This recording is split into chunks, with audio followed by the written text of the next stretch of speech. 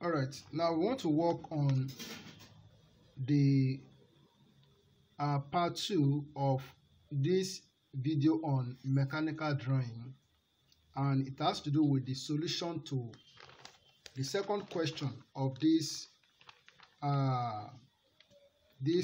particular question.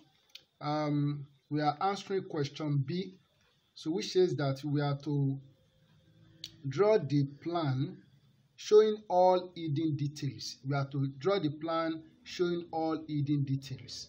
So as I've said before, that what you just need to do is to replicate what we have here, which I've done. So I've replicated the plan, though it's not complete yet because of what I want to put here.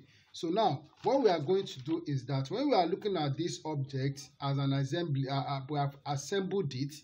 So we have put, don't forget that we have put in the front, in the sectional front elevation on plane AA, we have inserted part 2 in part 1 here, and we have also put this part 3 here, and then this part 4 has been inserted here as we have it here. So this is the assembly. So when we are looking at it from the top, so what are we going to see in the plan and what will be hidden from us? So in the plan, when we are looking at it from the top, we are going to see the top of this thing here, and then we see the top of, this is part 4, we see the top of part 4. So we see the top of part 2, and then this part will be hidden from us in the plan. Likewise, this part here on part 3 will be hidden from us. We are going to have it here, then we are going to see this thing. So that's the purpose of projecting this line down here, so that it can make my work easy and faster. So what we are going to do now is that I'm going to start with this. So I'm going to start with this part 4. So I'm going to start with part 4. So what I just need to do is to project this line. So I project this line down into the plan like this. I project into the plan, and also I project this into the plan. All right, so don't forget that this part 4 is a square, so we are going to see its square end in the plan here. So, and don't forget that as we have here, the side is 10. The side is 10. So from here to here is 10. From here to here is 10. So I will take what? I will now do it from here now. So from this center, so I will put my ruler here, take 5 down, then I will take 5 up. Then I can form the square now. So look, we are going to see it coming out now.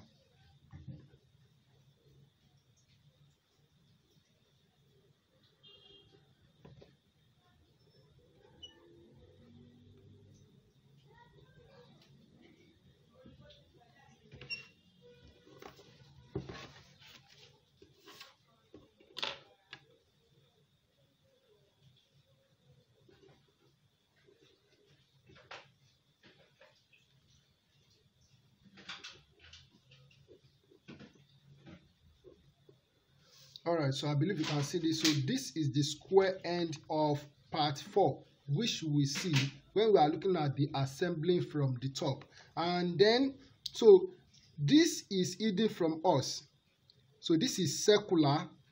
It is circular, so it is hidden from us. So we are going to put it here. So what I'm going to do is that, what I just need to do, okay, so I'll just take my compass.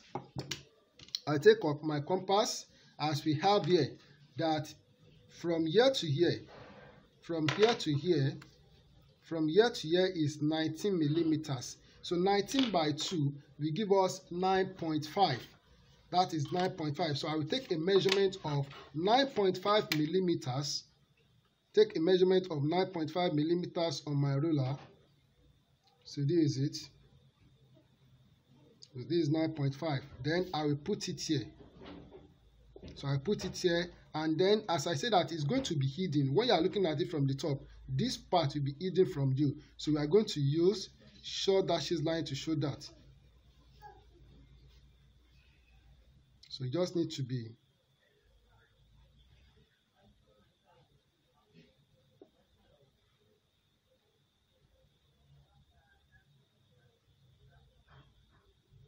so just take it easy. You don't have to rush it. So I'm doing it little by little. Do it little by little.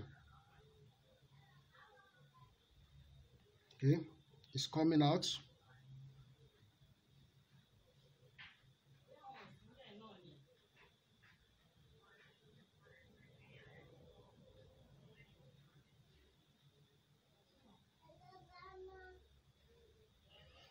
All right, so that is it. So that is it. So we have done it.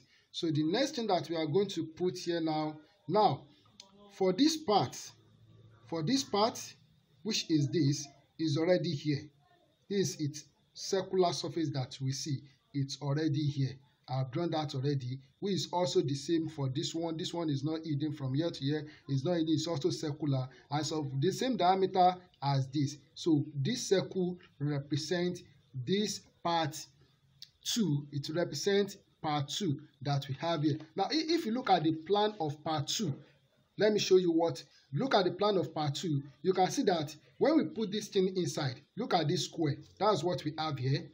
And then this circular part that is hidden from here, you can see that we have it here. This is the plan for part 2. So this is what we have there. So you can see what I have here with this thing. When we insert this thing inside, because at this point we also have a square. When we are looking at it from the top, that's why we have what we have this square here, which represents this part 4. So this is complete now. So we are done with that. So the next thing that we are going to do is to put this thing here, whose part will be hidden from us. So this is how we are going to do it. As we know that for this part 3, this is 12 millimeters. This is M12, 12 millimeters.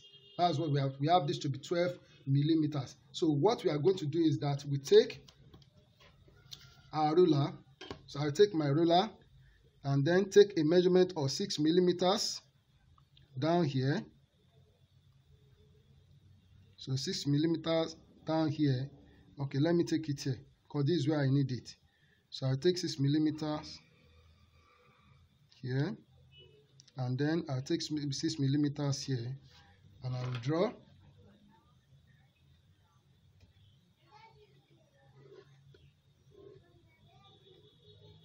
So draw this line like this.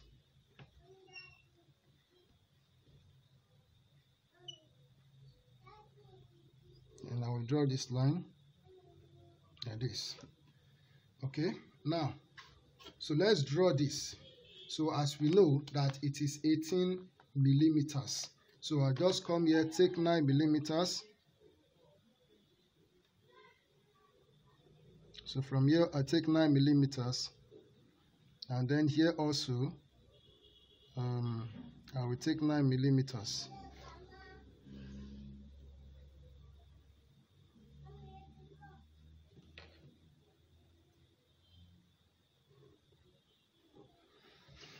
All right, so we have this shape. So as I did when I produced this, so I will take my French curve to produce that small curve.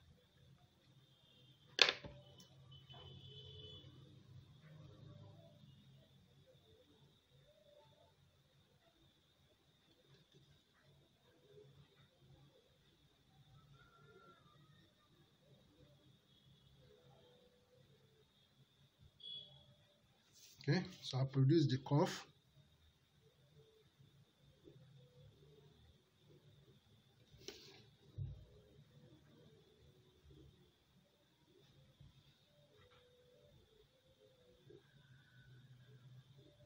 Okay, and then I have to show this.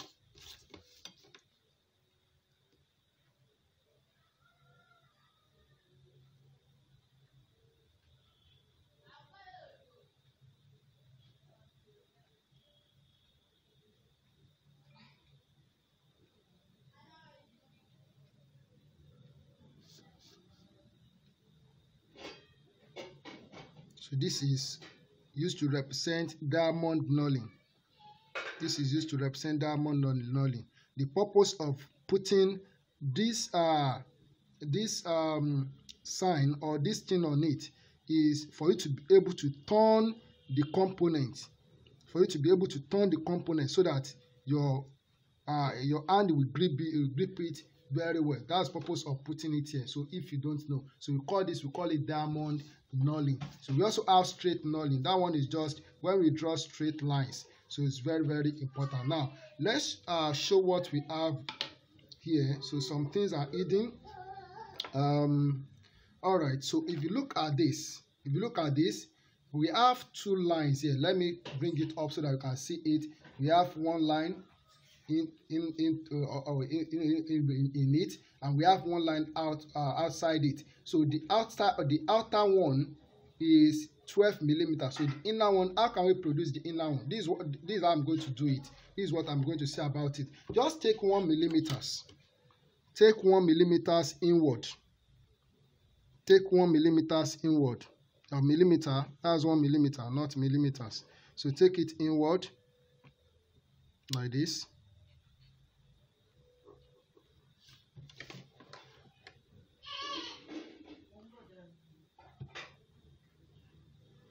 So draw this line like this, and then you draw this line. Here's it. Okay, so as we have here, that this end, this pointed end on this screw is touching this thing here. It is touching this thing. If I produce, let me produce this thing down. Here's it.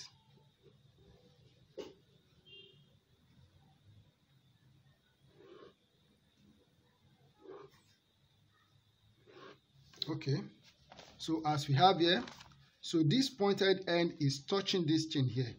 So I need to produce it. So what I'm going to do is that to produce it from this point, we know that it is 6 millimeters. As we have here, distance from here to here is 6 millimeters. So I'll just take 30 millimeters up and 30 millimeters down. So this is 30 millimeters. It's 30 millimeters. And then, so this is also 30 millimeters.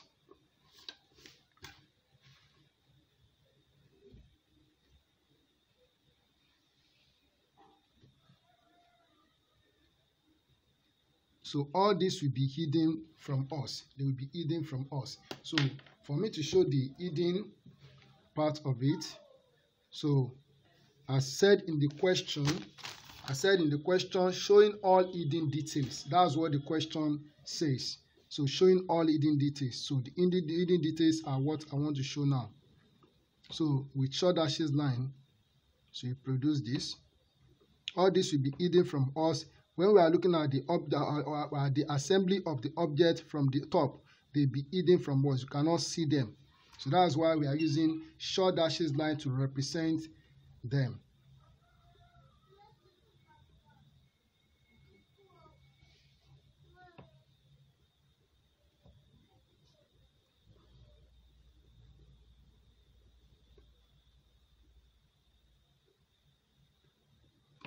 Okay, then we also do the same thing here.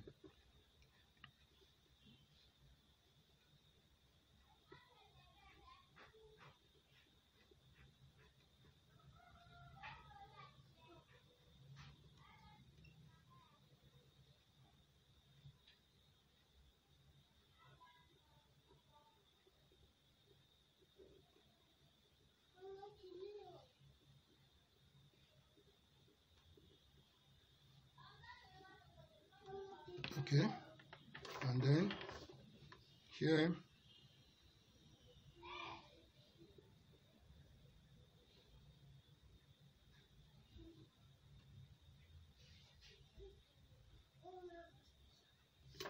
okay.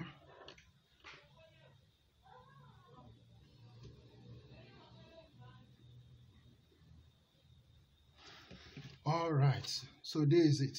So this is what we have. So for question 2, so we have answered the question for question 2. We have answered the question, and this question B serves as part 2 of this video to the mechanical drawing. So thank you for listening. If you have not subscribed to my YouTube channel, please subscribe so that you can learn more. I'm going to do more on mechanical drawing and also on building drawing. And when it comes to mechanical drawing, the questions varies. So I try as much as possible to work on maybe like 5 different questions. I think if I'm able to do 5 different questions, I'm able to watch the video and study it very well, you should be able to solve any problem that come your way under mechanical drawing. So share these videos with friends who are technical drawing or engineering drawing students, and like the channel. And if you have anything to say, anything to ask me, so put your comment and I will see it and reply you as soon as possible, as soon as I get it. So thank you very much. God bless you.